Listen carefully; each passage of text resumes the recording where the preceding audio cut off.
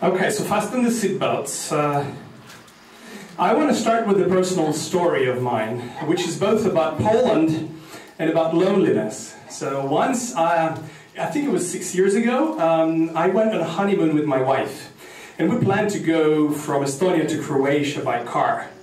And so, which meant that we had to go through Poland. And every single friend or relative whom we shared this information would give us this scared look and say that you want to go for Poland? No, you don't want to go for Poland. You're going to get killed, robbed in Poland. And of course the stories come from the early 90s where there's a lot of criminality across the border. So I got scared, but I had to go. So I got myself a pepper gas spray. So you can imagine how lovely a picture. A couple is going on a honeymoon with a pepper gas spray. And I remember that when we went, when we were in Warsaw, I remember I was in a hotel room watching the city from the 10th floor and suddenly having this sense of a tremendous gratitude and feeling like everything is at its place and I have a place under the sun. And it took me actually a while to understand that the reason why this moment was so special for me was not only because none of those bad things ever happened. We enjoyed the highway, we enjoyed the Warsaw, we enjoyed the Krakow.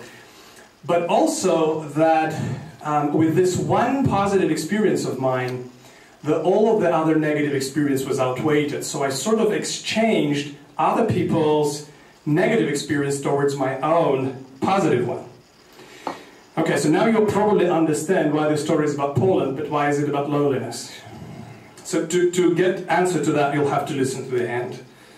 And I'll go back to the question of development. So when do you think kids are able developmentally to get the experience of loneliness? 1, 3, 5. What would you offer? 3. So the truth is that we don't know, because infants don't speak to us. And toddlers don't make a very good companion for research. So most of the research that I have found, they deal with the kids at approximately 5 years of age. But I tend to think that that's not, the reason is obviously because it's when you can measure it.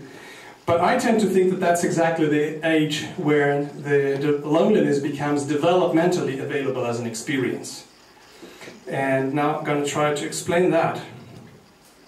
So there are a few reasons that make children of approximately 5 years of age vulnerable to the experience of loneliness. I think it was Lev Vygotsky, famous Soviet psychologist, who was the first to talk about it in the 1930s, that's the approximately age when the inner speech starts to develop. Right? He said that the outer speech develops into inner speech through what he called an egocentric speech. Right? So first, kids just repeat what they heard, and then they say to themselves to self-regulate, right? And then they start to say those things inside their head, and that's what we call verbal thinking.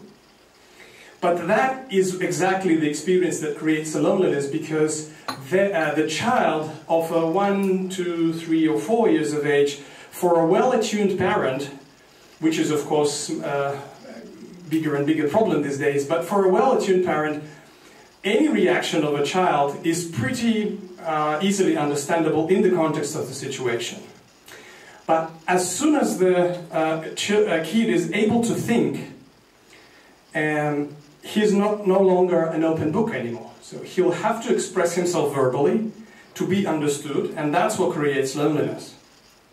And there are more things that happen. They are very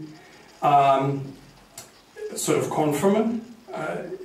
Conformity is very high. I suppose that you've heard about this famous experiment done in the 70s where all the children are offered a porridge which is sweet, and then there's one piece that is salty, and the last one who gets the salty piece, he makes the face like that, and he still says that it's sweet, right? Because everybody said it, right? And then they are, of course, cognitively mature enough to start to appreciate the experience of other people, like on the basis of their experience. Of course, they do learn from testimony much earlier, But there is a difference that comes with this verbal thinking in terms of learning from testimony of other people. Because if you try to reason out a 3-year-old from having an ice cream before meal on the basis of your experience as an adult, because the sweets spoil the appetite, like if you've ever tried that, you know that that doesn't work. They break down and they get angry and they protest. And at the age of 5, that's the age where they want the rules, they want the regulations, and they will follow them strictly, because that's how they get an ice cream in the first place. So they are taking in experience of other people as if it was their own. The things that they have never heard or seen, like, for example, the concept of bacteria, the concept of God, and stuff like that. So I would say that developmentally, kind of a normal developmental loneliness is triggered by unshared experiences and the necessity of verbalizing the contexts that are not obvious. Okay, so now let's jump into the adults. Oh, by the way, yeah, I have never seen it in any of the other developmental psychology books, so I would have to attribute it to myself, because it seems like the Maslow hierarchy of needs applies perfectly to children, right? It's like the main dominant need comes to the forefront of the developmental process in certain age, because there are certain things that develop that demand the need to be fulfilled. Like the infant is very helpless, so that needs the comfort to be fulfilled, and the toddler who's very active but has zero experience and not much planning ahead, the safety becomes the dominant need. And then as the inner thinking and the speech develops, then the belonging and the communication becomes the main need. And then as they start to compete, that's the self-esteem and etc. until the self-actualization and questions of who am I in the world at a late adolescence. So it doesn't look like it would apply to adults, but it applies perfectly to kids. So it's sort of just like a fetus in a womb goes through the stages of development of evolution, from the fish to the human. The human babies developmentally go through the ladder of Maslow's from 0 to 20. But I'm focusing right now on this 5 to 7 thing, so the loneliness, the vulnerability to loneliness puts the belonging to the forefront of the developmental process. But let's now jump to the adults, and the striking similarities that I've seen were very, I would really love to have research behind that, but unfortunately I don't. It's all based on my experience with, I would say, 6 patients with phobia and 5 patients with OCD. But what I have seen in my practice is that clients with phobia and OCD, they would manifest very similar characteristics with the normal 5-year-olds. Right? They are very high in conformity, in agreeableness, and they take the information in without much criticism, and they have tons and tons and tons of unshared experiences, whilst the normal 5-year-old really struggles to share it. By the way, they become very talkative at that age, right, as in an attempt to sort of speak out all of the experience that they've got. And of course the adults see their own value mostly as being useful as a professional, and kids just try to feed in and follow the norms of society. And both are very talkative but very superficial. So I will give you an example, but those examples are very similar to each other. Like I would have a patient with a dog phobia. And I would ask him, can you tell me about some kind of experience with the dogs, the negative experience that you have had, that would make this kind of reaction understandable? And he would say, oh yeah, I have a plenty of experience, so tell me. Okay, so he would say, well, my father once got attacked by a dog in the army, and he got beaten in the neck, and I see the scar was that big, and it was really awful.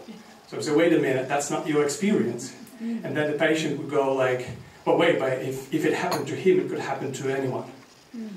So listen to that. That's a perfect logic for a 5-year-old, right? Or the other one, well, let's talk about OCD a little bit. I have a few patients who have problems with sexual life, And there are different between them because there are some patients who are severely traumatized, and that would manifest later as a kind of a sex addiction thing. But then there are also those who don't qualify as such, but they would still have problems with compulsions around porn. So one of my clients who would come to me with the problems with intimate life, because the life is boring, because my wife doesn't want to do what we see in porn. So I would ask him, like, how come did he get hooked up on such an amount of porn? Because he would, from the age of 15, he would watch it every day for a few hours, and that's a lot, right? So he would tell me, and by the way, those stories are very similar. The mother was too strict, the boy was too shy, at the age when hanging out with girls is absolute must, he didn't have the chance to do it. So the porn is an easy exit. But then again, if you think of what is porn essentially, it's tones of other people's experience, right? That you take in without critics and that you can't get rid of later. So what I have found to be helpful for both of those groups of patients is, first of all, to get critical of experience of other people. We would deconstruct the experience of other people so it would no longer isolate them inside. So for example, the patient with the dog phobia, we would talk about his father and we would dig in deeper into that, and we would find out that he actually went out without permission and went back to the wrong place and was going through the fence and didn't obey the command. So he, the soldier who sent the dog had no chance. So that was actually very stupid behavior. But my patient didn't have intellectual ability to question that experience when he was presented with one. So, and for example, with the patient with the porn compulsion, I would ask him to Google on the biographies of the porn actresses to see what's the experience behind it. Is it really that nice, right? And he would of course see that most of the girls don't want to do it, and they are addicts and they're traumatized severely. And I would even ask him to pick a particular pose that he likes from porn and then do it. And then he would see that this is actually very unnatural and very hard to do. So he would get, the idea is to get critical of the experience. And the number two is to be critical of information one gets in general, because those people would not be very critical of information in general, except for the one that was connected to their profession. That's the place where they would have a lot of personal experience and no one could compete with that. But otherwise it would be problematic. And by the way, I highly recommend a book of Clay Johnson's, which is an information diet, which is a very good book on that topic. And the next thing is to learn to verbalize and share experience in a ways that help other people distinguish what is unique and what is universal. So to sort of digest the experiences that one gets in a proper way. And one thing that also helps it is to write an autobiographical or diary notes to process the everyday life experiences. So let's get back to the story of pepper gas spray. Can you see how this is about loneliness? I would take other people's experience in, right, without critics. And the moment I got my personal experience, it was gone. So what I've found is that with kids and with adults it goes the opposite way, right? Kids become vulnerable to loneliness because they take experiences in. And with adults it's the other way around. The more lonely they are, the more they get others' experiences in, which actually perpetuates the loneliness, right? Because you can't share experience of other people. How do you do that? You never even have it. But it's inside and it really sets up the music. So I'd like to finish with, I argue with Henry Miller, who once said that words are loneliness, which isn't partly true. But I would say that the right words that are shared in the right way with right people, maybe at the right time, is actually the basis of belonging. Thank you.